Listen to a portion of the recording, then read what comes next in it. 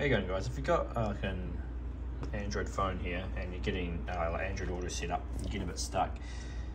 It's a little bit harder sometimes because obviously there's like Google phones, Samsung phones, like so many different brands, and they're all a bit like different how they connect up. But basically the first thing you want to do is go into Bluetooth here, search for the device, make sure sometimes you just need to turn the Bluetooth on, off on your device here. Here it is here, come up.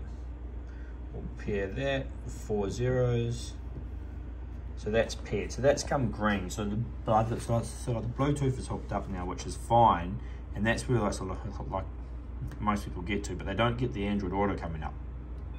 Now the Android Auto should pop up from this app here called like Speed Play.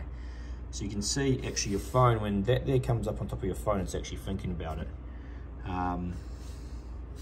So it says like looking for Android Auto now. So looks like it's going to work, might work this time, but you can see nothing's happened like yet. And what this can mean is like sometimes we just need to like restart the phone and that'll work. If restarting the phone doesn't work, you can see this will go connected and it'll show Android Auto when it works. We can grab a USB cable, plug it into your CarPlay and like Android Auto. One coming from the back of the head unit. Plug this in down here, the bottom of the phone. Alright, don't want to go into there. And I've plugged in a USB now, and now it should tell me on here when I plug a USB in. I didn't plug it in, hang on.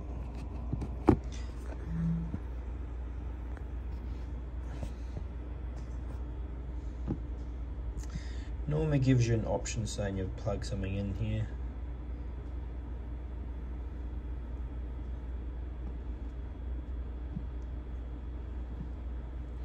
Which it's not, and this is why I'm making this like video, because at times this happens and it's a bit like, it's like annoying. So now we're gonna leave that plugged in.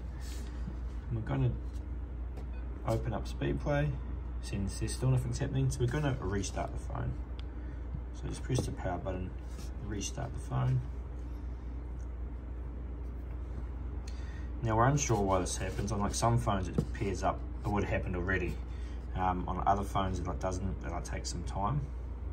It must just be something to do with the Android like structure that each of the phone manufacturers like use. So this is a Google Pixel 5.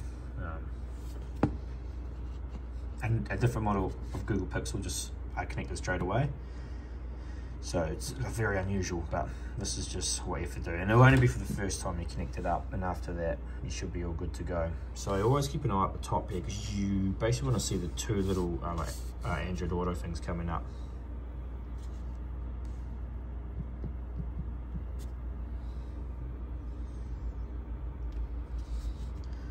Phone's still starting up. So you can see it's already hooked to like Bluetooth. Doesn't mean much.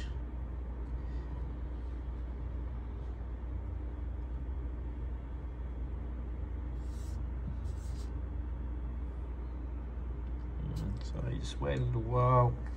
You can open up Speed Play on here.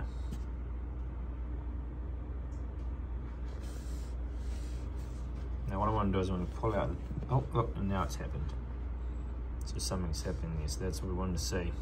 So that was probably about, and we're getting some like icons from the top. That's come up and that's come up. So you go continue on here now. There isn't any like rhyme or reason why this happens, but that's just what you can do to get it set up. Now I can pull this USB cable out, and you can see we still have Android Auto. So it's on wireless Android Auto. It just helped to have the cable in, so it actually started up now. Sometimes you don't have to put the cable in, just try restarting your phone and leave your phone for like a minute or so and you should be okay. Also, like sometimes when you do plug in like the USB, also USB plugged in here, you can go to manage and you can change it to Android Auto, because it could just be set for USB charging. So that's just a few troubleshooting steps there for getting Android Auto hooked up.